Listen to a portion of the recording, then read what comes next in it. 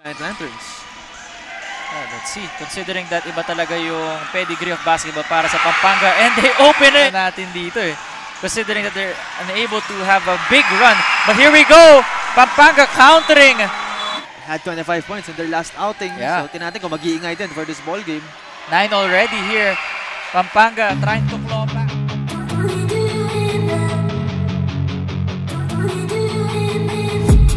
I've been dreaming on in my head like I've seen it. A life worth living is a life with meaning. I'll do what I love till my heart stops beating. I'm feeding this demon.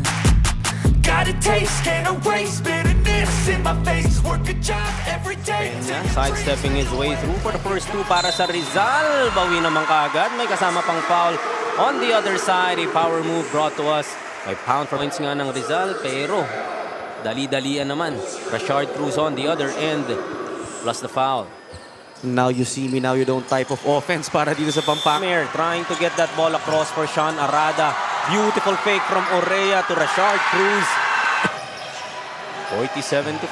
It's still 4 and 15. Rashard Cruz going for that layup. Fouled by Nicandro. Another power move brought. Hindi hinahayaang mawalan sila ng mapagchichiran. This is a 3 against 1 fast break situation.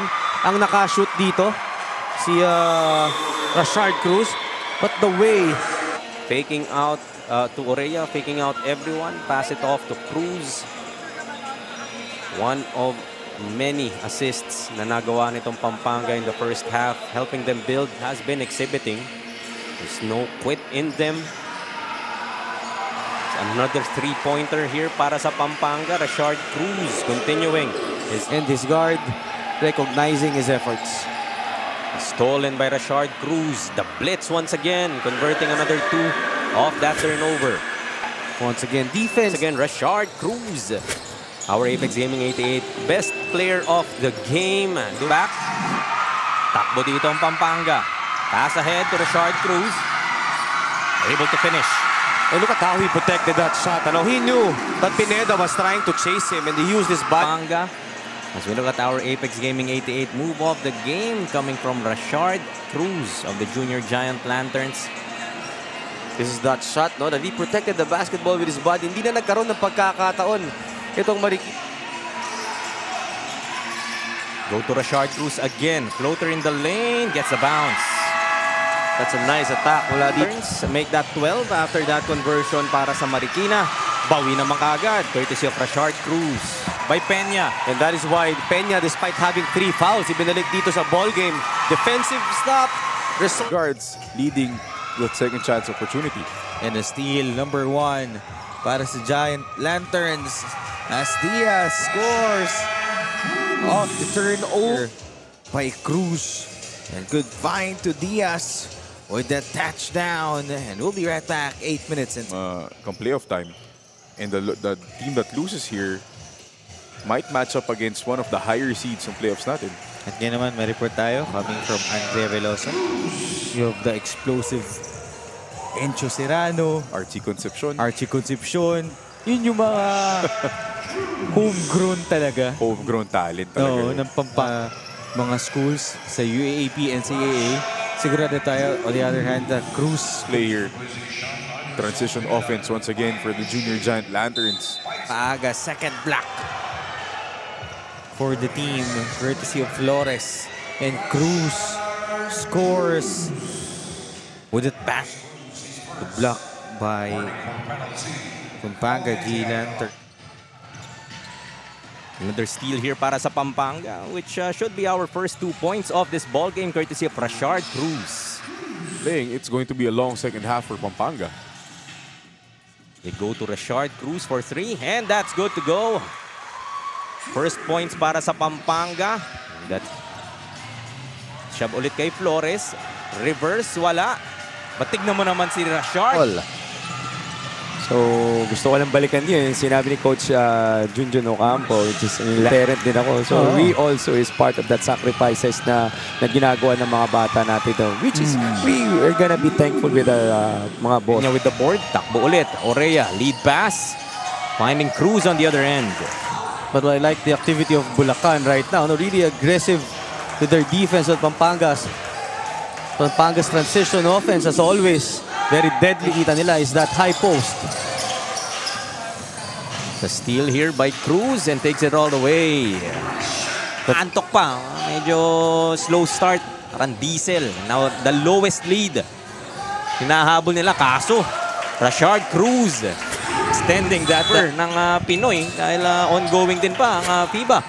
And of course, Gilas getting that victory last night as Rashard Cruz. Maybe after that timeout, no? Naka-react din kaagad, naka-responded din kaagad itong mga nakaputi as Rashard Cruz getting his rhythm now.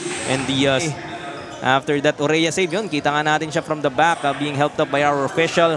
Pero Rashard Cruz, di naman siya pinahit. Right now, being more methodical with their half-court offense, running their zone breaker, leading to this three-pointer. Nakashoot itong si Rashard Cruz. As we look at this inside battle between Peña and Dizon. There was a bit of extension dun sa left elbow nito ni Peña as he was trying to jockey for position. As the Omboy is trapped. And a steal again for Pampanga, Rashard Cruz. Itong mga 14 under na to, Melo, tumatap board. Oh. 4-point lead being protected here. Rashard Cruz for stray. And we talked about JT Bulacan Taipan to answer. Magbabalik tayo with more junior MPBL. Game to start this matchup. Pineda has the basketball, and there's that drop off at the last second to his teammate. and kaya naman prepared ka talaga dapat for your press break. Mandatory na no? Wow, how about that move from Rashard Cruz? To help on that drive, kaya walang naka-box out dito kay Ginto. That's 2 more points of turnover. And here comes Pampanga again on the run. Cruz goes all the way. Another power move brought to you by Pound for Pound. Para dito kay Cruz. There's 4 white shirts underneath but still able to finish despite the contact itong si Cruz. Great body control right there again. And they seem to have done things smoothly in this first quarter.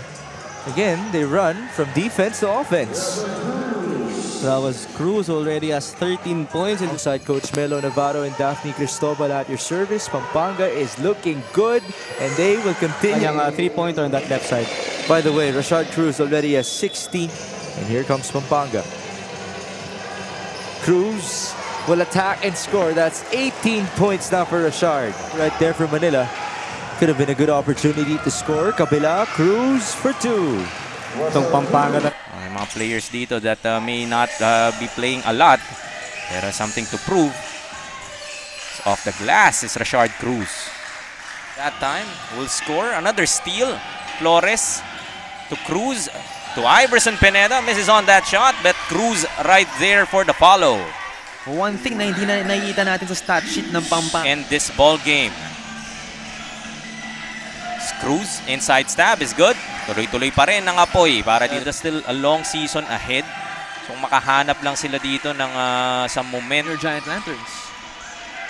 Let's see. Considering that iba talaga yung pedigree of basketball para sa Pampanga. And they open it up! Game that we saw a while ago. Although it's only been 2 possessions. 3-pointer here by Cruz. Quick timeout on the floor from Mintukada yung mga bata natin dito eh. Considering that they're unable to have a big run. But here we go!